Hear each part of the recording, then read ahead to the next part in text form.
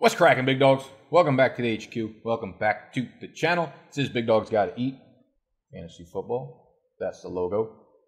Get familiar with it, baby, because we're coming at you with 5 videos a week. It is Friday. I am Nicholas. Every Friday we do a 2019 fantasy football mock draft on draft.com. Here's what we're doing today. A 10-teamer, half PPR. These are best ball drafts. So, if you want to draft with me, I open up a lot of these drafts throughout the week, and you can possibly get into the draft for each Friday's video if you sign up on draft.com. Add my ass, which is Nick Ercolano. That's the username. Friend request me, and you will be sent out an automatic invite every time I start a draft. I got to say though, I got hella friends online on the Draft Network. Got way more friends on draft than I do in real life. So these drafts fill up very, very, very, very, very quickly. So you got to have your Twitter fingers itchy. 10-team, half PPR. I am first on the clock. Woo! This is an interesting one because Saquon Barkley had been my 101 for a long time. And I don't think I've actually done one of these drafts where I'm on the turn yet. And there's a lot of buzz coming out right now about training camp, and it's officially started. So we have a lot to talk about in today's episode. We're going to make our first selection. And listen, Zeke moved up to my 101 in my draft rankings. In the draft guide on BigDogDraftGuide.com, Zeke is officially my 101 in half PPR. Saquon has moved down to the 102. So, training camp is full go. Players are out there on the field. We're seeing Twitter highlights. We're seeing 7-second long videos that make you happy about the player that you liked. This is going to be one of them. Like, I can't, this is such a ridiculous fucking tweet that I'm not sure if he's trolling me or not. Like, Zach doesn't follow me, and I feel like he's just coming at me. Carson Wentz to Deshaun Jackson, it's real. It was like a 4-yard out pass. That's the shit that a lot of people get excited about, and they're like, oh my God, it's real, we gotta blah, blah, blah, blah, blah. Whatever. But this is my favorite time of the year, man. We're hearing a lot about injuries. We're hearing depth charts. We're hearing who's taking first-team snaps. So we have a lot to talk about today. One thing I want to bring up quickly is the whole Melvin Gordon saga. And I'm not worried about the Zeke holdout or anything, by the way. Obviously, at 101, I wouldn't be concerned. He's got a lot of time left on his contract, so he doesn't really have much leverage. He has to report by August 6th in order to accrue a year towards free agency. So I'm assuming we will see him back. I think this is just an attempt to let him know where his situation stands, knowing that they have to re-sign a lot of players. So that being said, Melvin Gordon is the other one holding out. And I originally made my Melvin Gordon video talking about how I think both sides are getting things done. The reports out of camp don't sound good. The Chargers seem like they are holding pat on their money situation with Melvin Gordon. And Melvin Gordon is, I don't think he's looking to back down either. So unless one side says, fuck it, we're just going to do what we got to do to get that guy on the field, or Melvin's like, you know what, fuck it, I want to play football for his $5.5 million. It seems like this holdout is very, very real. He's going to have to play by like week 8 in order to accrue a year towards free agency and become a free agent next year. So we will see him by week 8, but it honestly wouldn't be surprised. I wouldn't be surprised if Melvin Gordon ends up sitting out for a large portion of the season. So that being said, yes, Melvin Gordon has moved down my rankings pretty significantly. And I try to make the rankings that if you were drafting today or if you're drafting tomorrow or whatever, I try to keep them as up to date as possible. So you will find that again in BigDogDraftGuide.com. Let's see where we're seeing some players go off the board here. Ezekiel, Elliot, Christian McCaffrey, Kamara, Barkley, Kelsey at the 105. I don't hate that. It was Yannick, so obviously it's going to be a ridiculous pick. David Johnson, Devontae Adams, DeAndre Hopkins, Julio, Le'Veon Bell, Tyreek Hill, Odell, Melvin Gordon, Dalvin Cook, Joe Mixon, Juju Smith-Schuster, Michael Thomas. Now, I am at the turn down here, and, oh man, Nick Chubb, please fall to me. Do me a favor. I actually don't hate the turn because I feel like there's a lot of value right here at the 2, 10, 3, 1. Obviously, if you're in a 12-team league, a few guys that wouldn't normally drop to you would normally drop to you might not get there. We're doing a 10-teamer today just because I have to get on a call in about 40 minutes, and I'm not sure I'd be able to wrap up a 12-teamer. So we saw Damian Williams go off the board. That's too early for me. If you're in a 10-team league, the 208, I think it just rides a little bit too much risk in my opinion. Mike Evans, I would have loved to get him there. Now I have back-to-back picks. And for as much as I don't like James Conner, at the end of the second round, I'm very much okay with Conner there. And I really like Nick Chubb. I would take Chubb first here. I would probably take Chubb and then Marlon Mack, actually. But I don't know if I want to go with 3 wide receivers or 3 running backs to start off. So we're going to grab Nick Chubb. And then, again, like, guys, I don't hate players. I hate their ADPs. So if you're telling me I have to get Antonio Brown in the mid-second round, I'm going to be off him. If I can get him in the third round, I'm completely fine with that. So we started the draft off with Zeke, Nick Chubb, Antonio Brown. I would say Zeke and Chubb probably have the best odds on to lead the NFL in rushing yards this year. So I absolutely love that stack. I know a lot of people ask me if I'm concerned about Kareem Hunt coming back, later on in the season. And yeah, maybe it's a little bit of a concern, but I'm not really about to worry about that because he's not back on the field till week 10. He's already actually dealing with an injury, so he's not practicing or anything with his new team. And with Chubb, it's just I expect him to absolutely dominate. He was so good last year. He was PFF's highest graded running back in his time as a starter. He put up ridiculous stats, and we saw the home run breakaway ability. So I'm assuming we're going to see a lot of the same things going into 2019. And if that's the case by week 10, Nick Chubb is absolutely ripping up the league. I 100% expect him to have 900 or 1,000 yards from scrimmage by week 10. They're not just going to say, okay, you know what, let's switch up what's working for us and just bench Nick Chubb now. So I'm a huge believer in Nick Chubb. Antonio Brown, he's not a guy I'm targeting necessarily, but in the third round, I will absolutely take him, and I'm trying to divide the revenue because, again, guys, I do a lot of these drafts, right? I'm always drafting on draft.com.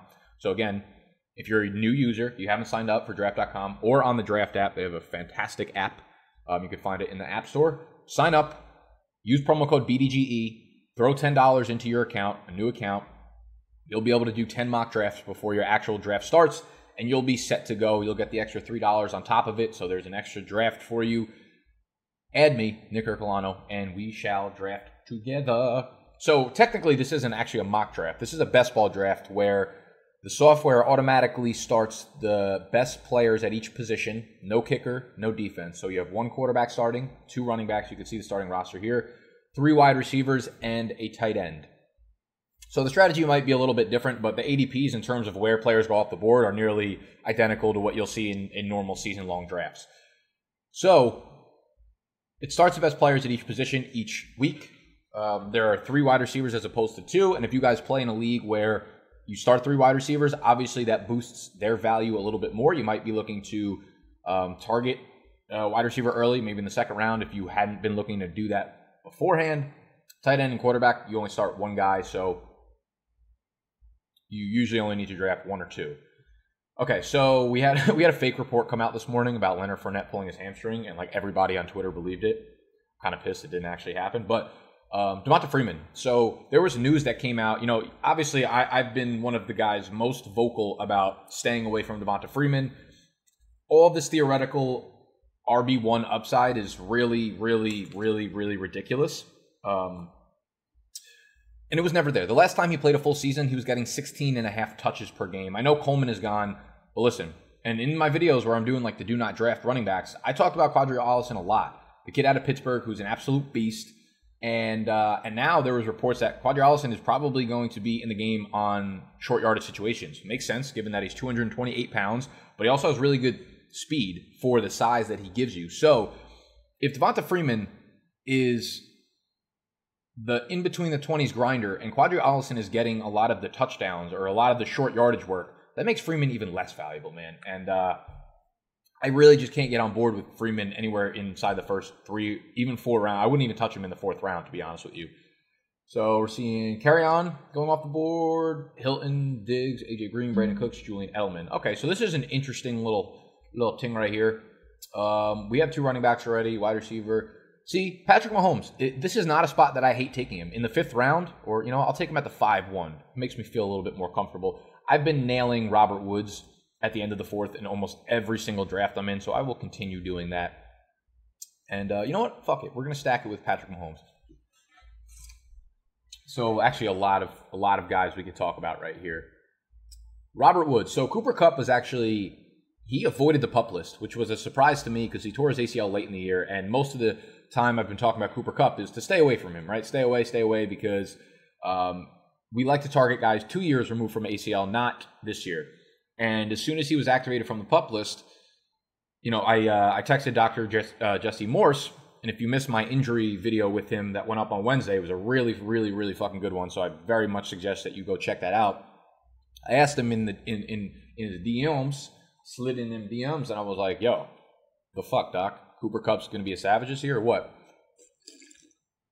Does this move him up your rankings or anything?" He said, "No, not necessarily." He said, "I still need to see him planting and moving and being confident in the foot." He said it's just as much as of a mental game in your first year back and having confidence in your knee as it is a physical game. But obviously he's moving in the right direction. Does that mean I'm going to be putting him back into the 5th round? No, but it's obviously good news for a guy like Cooper Kupp. So it doesn't, that just because a guy is on the PUP list doesn't mean that he's injured. Or if a guy is not on the PUP list doesn't mean that he's fully healthy, guys. There's a lot of background stuff that you might not know going on behind the scenes. So you have to monitor those kind of reports very, very, very, very closely. Patrick Mahomes. Now, I'm working on the Big Dogs Gotta Eat Bible. And the Bible is this monster write-up I do every year for the draft guide. Again, you can cop that on BigDogsDraftGuide.com, where I go really, really in-depth. It's usually from like anywhere from 5,000 to 10,000 words, going position by position on basically all of the trends and everything I see, because I prep for fantasy football for months, right? I've been doing videos nonstop since like the beginning of April, and I see a lot of trends. I see a lot of things happening, and I have a good sense of what your strategy should be going into 2019. And that's basically, I put all of that into an article that I call the Big Dogs Gotta Eat Bible. And I'm in the midst of writing the quarterback section. I go position by position. And I think like late round quarterback has gotten to the point where it's being faded so much that it's almost a value, right? And I tweeted this out earlier this morning. Let me find the tweet, because what I did was look at the last like 5 years of data, and I wanted to see, where the number one quarterback was being drafted and where like the 2, 3, 4 was. And because we're seeing quarterbacks go so late this year that I'm like, okay, this is what I said. I understand the math behind the late round quarterback strategy, but at what point are people taking it too far? On average, over the last 5 seasons, the quarterback 2, in terms of draft in fantasy, has been picked at spot 32. Quarterback 3 was 44th off the board. Quarterback 4 was 56th off the board. Right now, right, Luck, Rodgers, and Watson are the quarterbacks 2 through 4. They're going picked at 60, 65, and 72. So as you can see, they're being pushed back 30, 25, 20 spots. So yes, like we do want to do late round quarterbacks, because the math adds up and the positional value in terms of like fantasy points scored per game are not that high. It's getting to the point where those guys, right, the Watsons, the Rodgerses, the Andrew Lucks, are falling that I want them. Like I will be targeting, and I followed up with the next tweet. I said, I don't play in one quarterback leagues anymore because all of my leagues are super flex. But if I did, like I would be using my 6th or 7th round pick every single time on one of these elite quarterbacks.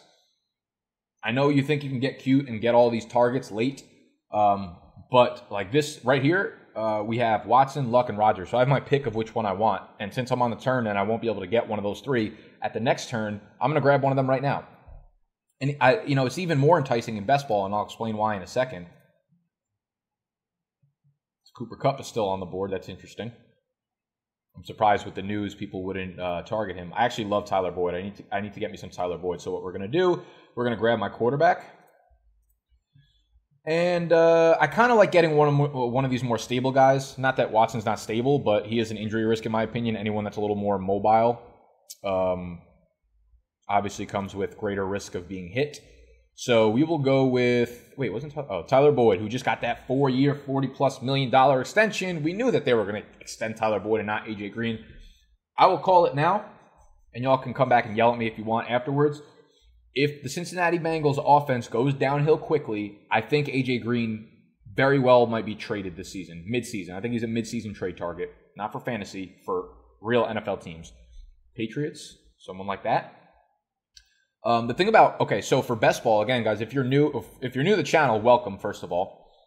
If you're new to best ball, you don't make sit-start decisions. The software, like I said, automatically starts the best the best 2 running backs, the best 3 wide receivers. So it kind of favors, like I said, the ADP doesn't really shift that much. You're still drafting the best guys in the earlier slots and things like that. What it does is it might move up a guy like Robbie Anderson or Deshaun Jackson, guys that you don't necessarily have to decide when to sit or start. They might be a little more boom bust, but since you don't have to decide, that makes them a lot more valuable.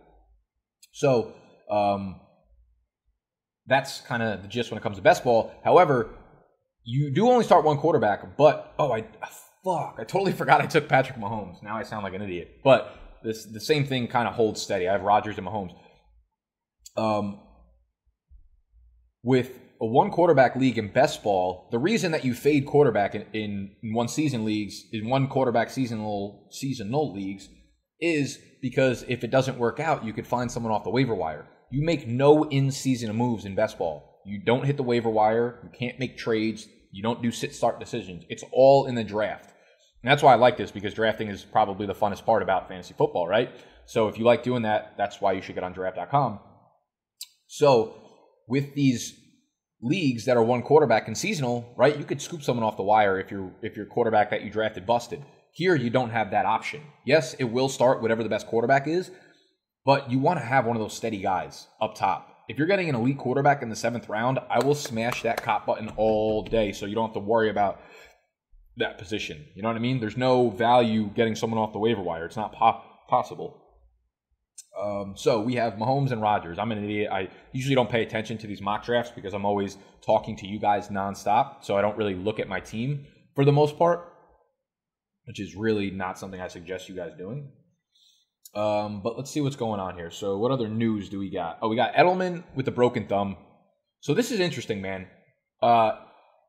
Edelman apparently suffered the injury a few weeks ago, and the optimal return timetable per injury, I forget what Twitter account it was, said it's 7 weeks. That's fine. This literally has no fucking impact on Edelman. What it does confirm, though, what it reminds you is that Edelman has always kind of been an injury-prone player. So he'll be back by week 1. He'll be fine for the regular season, but it's just something that you have to remember when you're drafting Edelman. I know people love Edelman coming off of last year, and you should, because he was such a big piece of that offense, so productive, huge Super Bowl MVP, right? But if you're starting to look in like the 3rd round, he's a guy that carries a lot of injury risk with him, and I think this was a reminder. What I think it does, gets him off the field, and I've talked about N'Keal Harry, right? And you might think about N'Keal Harry being this monster target. Ooh, I see 2 running backs that I would love to snag here. Actually, I see 4 running backs that I would love to snag here. Probably need a tight end too. Fuck it, we're gonna fade the tight end position.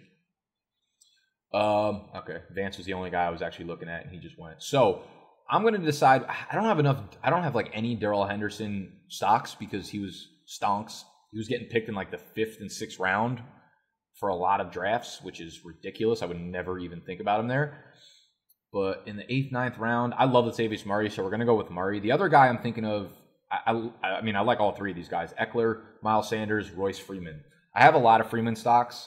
Stonks. We're using stonks from now on instead of stocks. But like I said, if I'm fading Melvin Gordon, and I think the holdout is very, very realistic possibility, I'm going to go with Ekeler.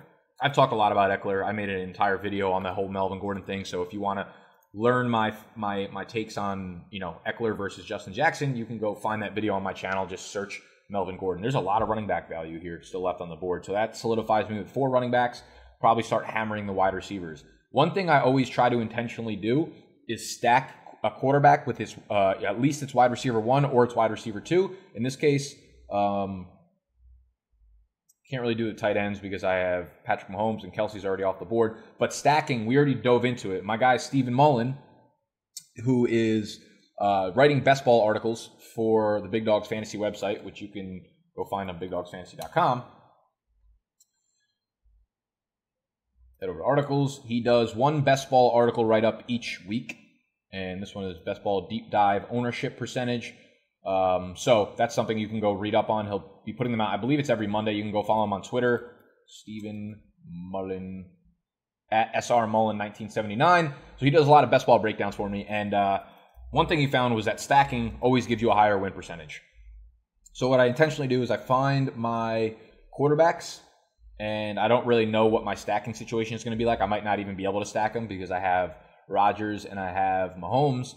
Obviously, Tyreek Hill's off the board. Watkins is off the board. MVS just went. So if Geronimo Allison falls to me, yeah, I'll grab him, obviously. And you guys know I'm pro MVS over Geronimo Allison. I just think the outside wide receiver typically wins in an Aaron Rodgers offense. And if I can get Allison, yeah, I'll be happy to do so. But I'm not sure if he's going to fall to me. So I just want to give you that little bit of a piece of information that stacking gives you a little bit of an edge in terms of winning percentage, because he exported all of the teams last year and their winning percentages and found that, there's like a 2 to 3% increase in winning percentage for guys that stack their quarterback with a wide receiver 1, a 2, or a tight end. So what I sneaky could do is grab Jimmy Graham. If you watched yesterday's Fade the Public episode, we talked about some tight ends that were draft day values. And I actually said Jimmy Graham because he's going off the board around tight end 15 or 16. I don't like Jimmy Graham. I fucking hated him last year. But on a raw statistical basis, it wasn't terrible. 55 catches, 636 yards, 2 touchdowns. The only thing that was missing was the touchdowns. And Aaron Rodgers only threw 25, whereas his normal touchdown rate is around 6 to 6.5% in terms of his percentage of throws that go for touchdowns. It was a career low, so we can expect that to bounce back. He will be at a much higher touchdown rate, which I think Jimmy Graham will, inevitably just boost up to, even if it's 5 touchdowns, 600 yards, 5 touchdowns at the tight end position, if you're going to completely fade it, is not that bad. So I don't hate some Jimmy Graham action here later. I probably wouldn't have to take him until round, 15 or so. So I'm cool with that. And I typically end up going with like 7 wide receivers on my roster. I don't have to touch the quarterback position again, obviously, because I have 2 elite options. All right, we're like 3 picks away. Give me that Allison stack, baby. 2 picks. Man, I love a lot of the wide receivers on the board here. QT, snipe. Don't snipe me with Allison, you mother. Design, don't done it on me. I'm trying to have a good weekend. It's Friday. Life is going pretty well right now. Don't have a lot of anxiety. I'm about to have some anxiety after I drink this monster. Hey, my guy left me Geronimo Allison. So we got that Rodgers Allison stack. I'm shocked that he fell to me at the end of the 10th round. Now MBS is going early 9th round. And I would like to grab another wide receiver here, unless there's value on the board at tight end. No, I'm good there. Sutton, Fitz, Tate, Moncrief, N'Keal Harry. We're talking about N'Keal Harry, and I didn't finish what I was saying. So with Edelman out, what this does for N'Keal Harry, in my opinion, is it's going to get him reps in the Julian Edelman position. Harry is a big-bodied beast, and let's bring up his player profile. N'Keal Harry is my 101 in Dynasty. You can see all my Dynasty rankings and my season-long rankings at BigDogsDraftGuide.com. N'Keal Harry is an animal. 6'2", 228, runs a 4.5, 340, which puts him in the 91st percentile for speed sport. What I love most about N'Keal Harry, though, is his playmaking ability with the ball in his hands. He moves like a slot receiver. They set up so many screen plays, behind the line of scrimmage plays, slants that he took to the house while he was in college. He plays like Julian Edelman at a monster receiver size. So I was already thinking prior to the Julian Edelman injury that we were going to see a lot of design plays for Harry. And now what this does is give him the opportunity in camp to take over that position and train as if he's in that position already. So I think we're going to see N'Keal Harry. Like, this makes me a lot higher on N'Keal Harry because he's going to get these practice reps now, and they're going to see what he could do in practice. And trust me, there's going to be a lot of beat reports coming out about how good N'Keal Harry looks, and we're going to see his ADP shoot up. So I'm starting to grab him in a lot of 10th, 11th rounders because I think he'll be, he's not just a deep threat or a red zone threat, given his size. I think he's going to be a really good option PPR-wise, and I think there's a good chance that he is the number 2 target overall, maybe the number 3 behind James White in this offense. And I'll take that for an offense that runs a very, very, very high number of plays year in and year out. You got what I'm saying?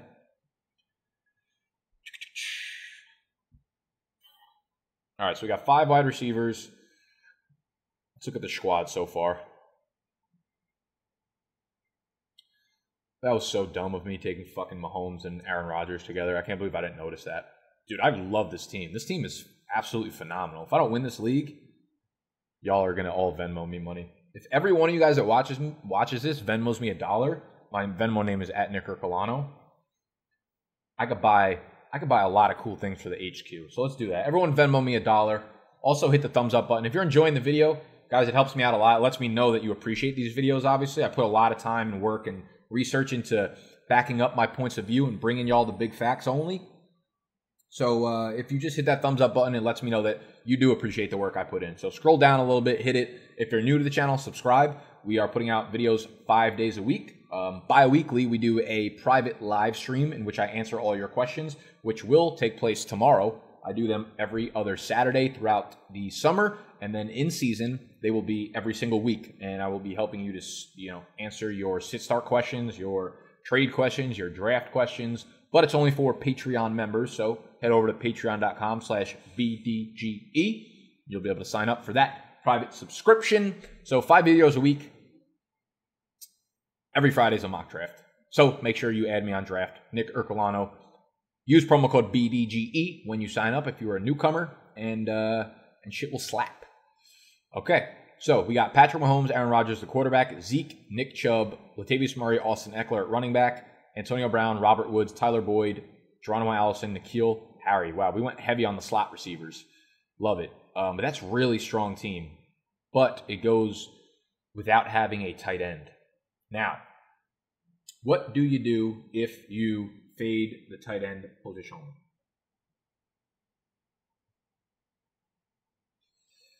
This is an interesting one. I'm going to get someone that gives me a floor here that I know is going to go, 3 for 40 or something each week, which will probably be a Trey Burton. You all know I don't like Trey Burton whatsoever, but I'm going to go with him, and I'm probably going to go with, do I want to go with Trey Burton or do I want to go with Jimmy Graham? If I believe that Aaron Rodgers is going to go throw for 35 to 40 touchdowns this year, I should probably go with Jimmy Graham because both him and Allison could end up, scoring between 5 and 8 touchdowns.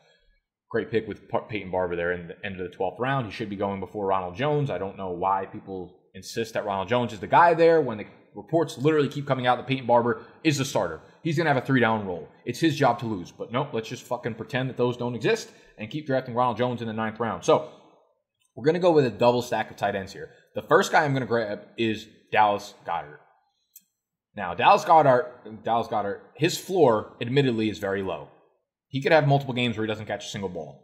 His ceiling, though, is that of a... Actually, I'm going to wait on tight end because I can grab Hockenson or Jimmy Graham probably next time around.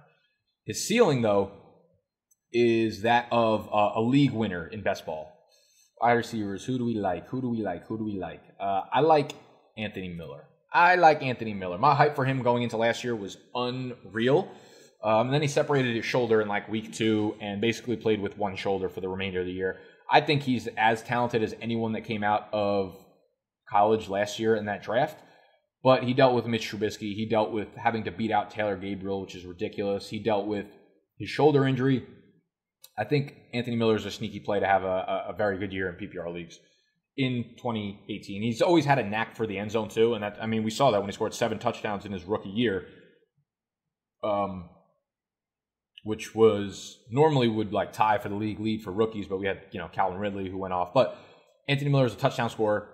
That was one of my big talking points. There's some guys, you can't predict touchdowns necessarily. And it's weird. It's a coincidence that all of the guys that, when I say they have a knack for the end zone, it's volatile and you can't predict touchdowns, right? But some guys just do it year in and year out. And we saw with Anthony Miller in college. He's just the guy that scores. He's got that intangible.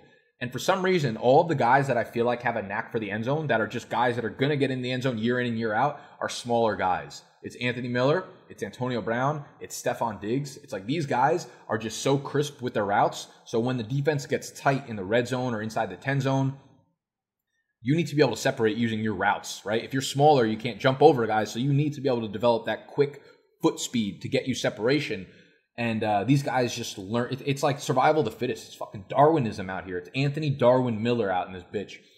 He survived by learning how to separate in really tight zones. And those guys score touchdowns regardless of how many overall targets they get. And I think Miller is that guy again. I think he will continue to do that. Another interesting note that came out today from the Twitter world was that Kalen Ballage took the first snap with the first team.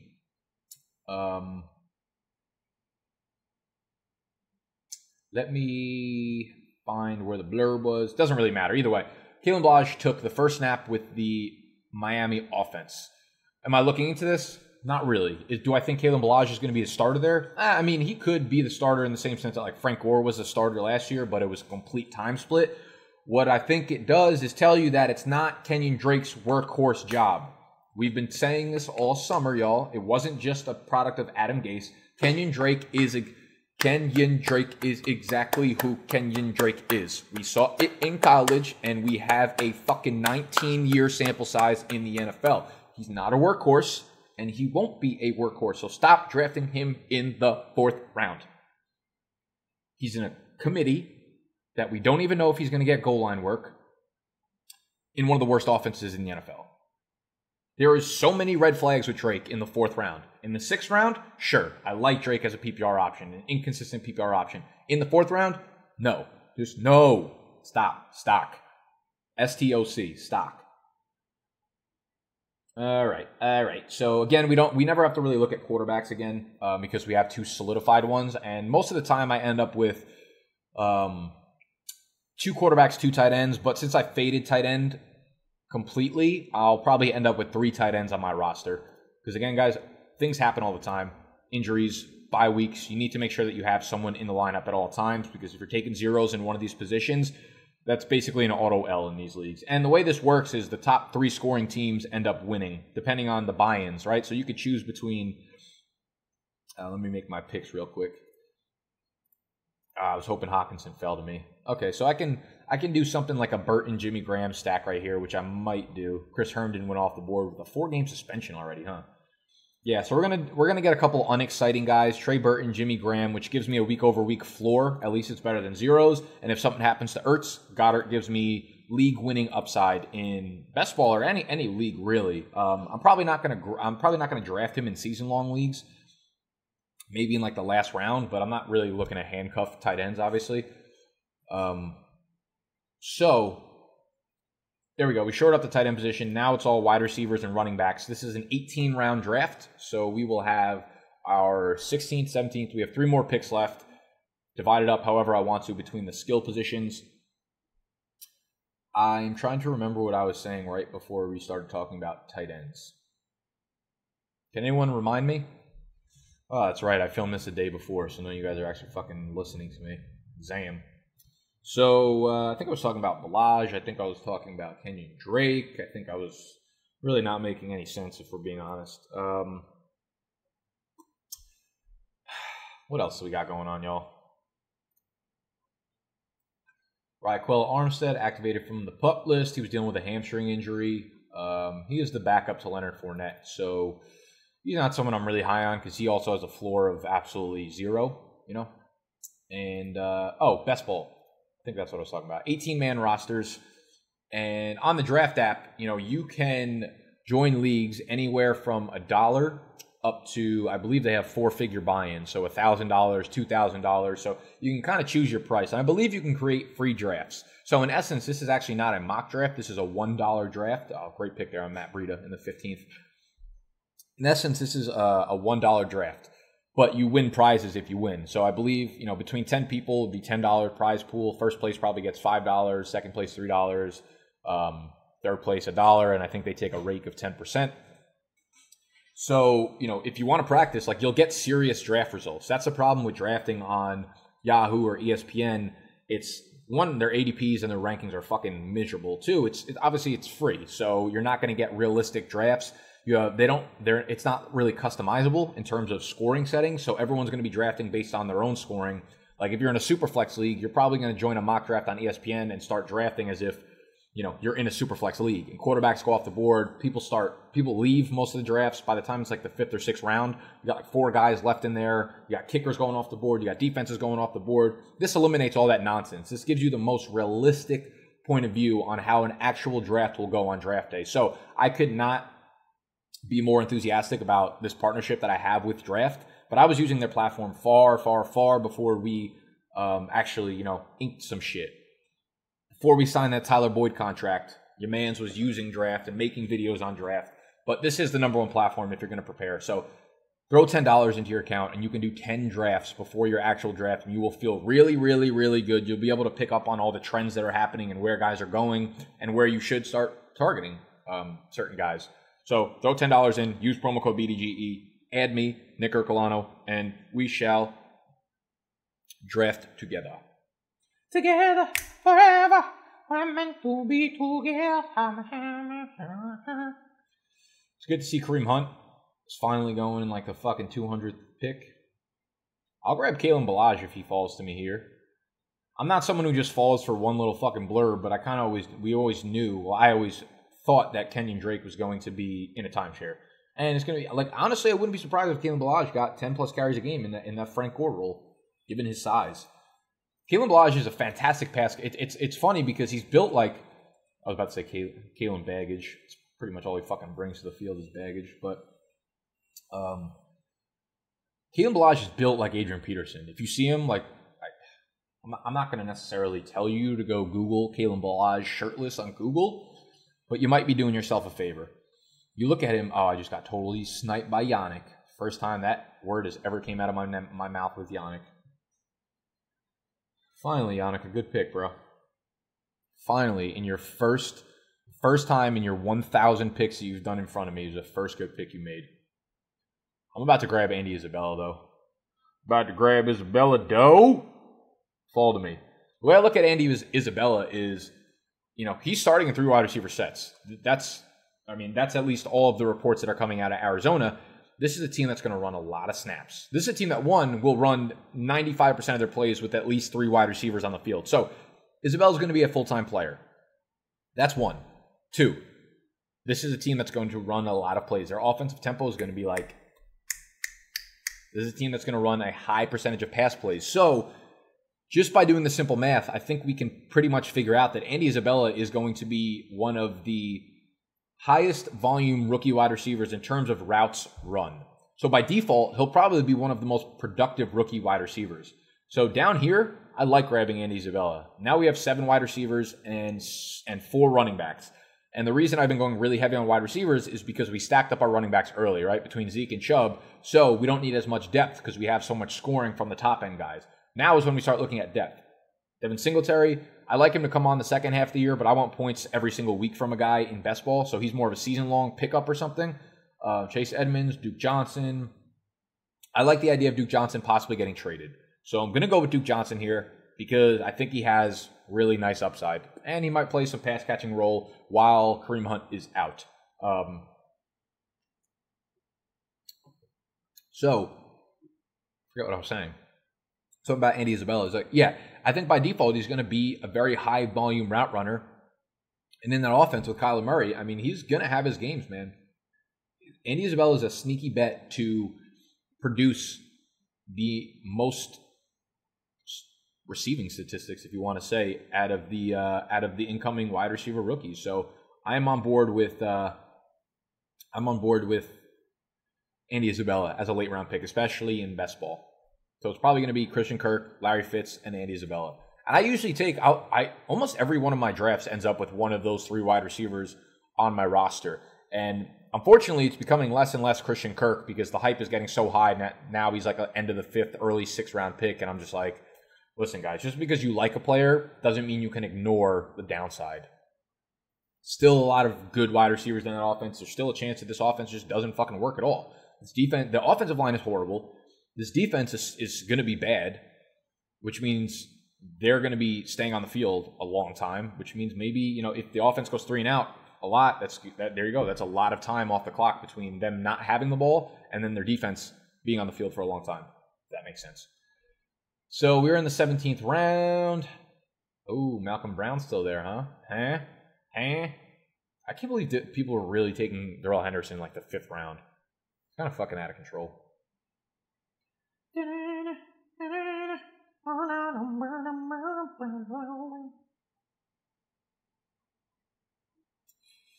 So I'm getting on a call to possibly move my podcast platform.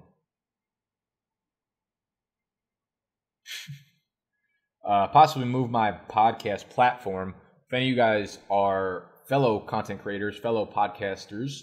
I'm interested to hear where you have your podcast hosted. I currently have mine hosted on buzzsprout.com, and it's fantastic because you literally just upload the audio and it automatically shoots out to Apple, iTunes, Spotify, Stitcher, Alexa. So it takes out all the work I need to do, but the more content you put out weekly, like the more hours of audio that you upload, the more expensive it gets. You hit like a threshold of X number of hours, and then for every extra hour that you upload, I think it's like $2 or $3. So since we're putting out 5 videos a week, that's a minimum of like 18 to 20 hours a week, which is starting to cost me a little bit of money. So this other company, I believe it's called Red Circle, I'm about to give them a little bit of a shout out, says they can do the same thing for me and will not charge me for hosting my podcast. So I will keep you all updated on how that hosting goes. And yeah, that's the call I'm about to get on right after we finish this. So we are in the last round. Sam Darnold in the 18th, love that. Darwin Thompson, I don't love that because he's just as likely to have a 0 in every single week as he is to really do anything. A.J. Brown, I low-key like. Albert Wilson, I know there's a lot of hype around Wilson, but he had like a very serious injury and he's like barely practiced at all. So I think it's a really big reach to expect anything out of Albert Wilson within like the first 2 months of the season. So I'm not necessarily targeting him. It's like I like the idea of him being a popular waiver wire pickup maybe in the second half of the year. Sort of like I was talking about with Devin Singletary. I think he's got a lot of work cut out for him. God damn it, Yannick. You should go fucking play the lottery. This is the luckiest you've ever gotten, making 2 good picks in one draft. I'm upset. I might go with 8 wide receivers, to be honest. Oh, Mohamed Sanu, he's my target. Oh, we didn't talk about Calvin Ridley, the Ridemeister. Yeah, I know it's fucking Calvin Ridley. Don't waste your breath commenting on it. Calvin Ridley pulled up with a hamstring injury today at training camp. I'm filming this on Thursday, so if something happens within the next 12 hours, I'm sorry I didn't fucking upload 2 seconds before it happened.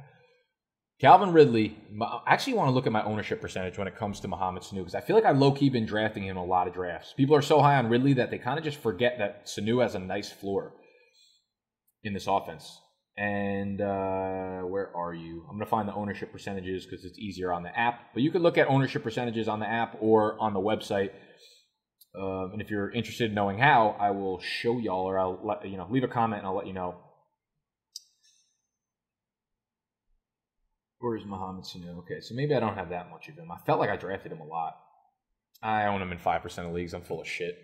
But he is someone that I will be targeting in the last round of a lot of drafts. So Calvin Ridley goes down with a hamstring injury. And we know from Dr. Jesse Morse, we know from this Wednesday's video, that hamstring injuries need 3 to 4 weeks, maybe more, to heal.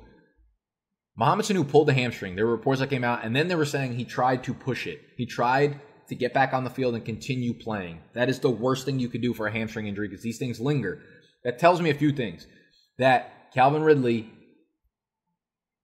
is going to try to push himself earlier than he needs to push himself. If he got back on the next play, what do you think he's going to do in 2 weeks when that hamstring feels 85%? He's going to say, I'm ready to play, even though he's not. If you get back on there, on the field, when the hamstring is 85%, that's going to cause trouble. That's going to cause a re-injury to the hamstring or an injury elsewhere for another body part that is compensating for the less than 100% hamstring. So I'm nervous about Ridley. It's a lot of time before the season starts, but he needs to rest it properly. He needs to sit for the next 3 to 4 weeks, then maybe play in their week 3 preseason game, week 4 preseason game, and I will feel good about Ridley again.